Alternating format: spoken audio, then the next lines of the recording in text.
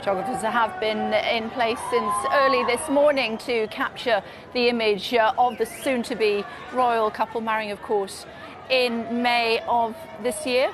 This is only the second time that they have appeared in public together, the first time up in Nottingham the same week that they announced their engagement. Rhiannon Mills is there for us. Lots of excitement, lots of screams, lots of interest, lots of flash photography. Rhiannon.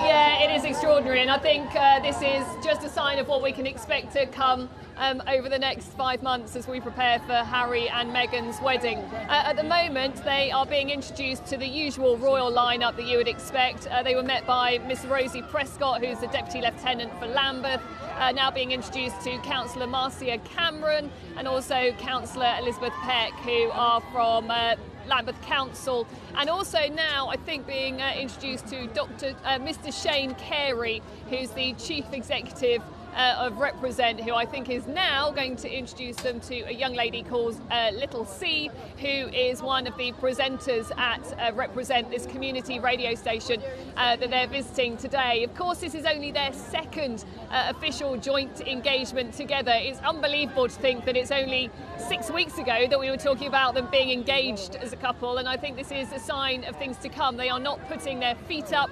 Usually we wouldn't expect to see members of the royal family out and about this early in the new year, but certainly Meghan's training to be a future royal is definitely underway, and I think it shows that as a couple their charity work is going to be very important to them. We found out quite quickly after they got engaged that Meghan really wants to try and visit as many parts of the UK as possible.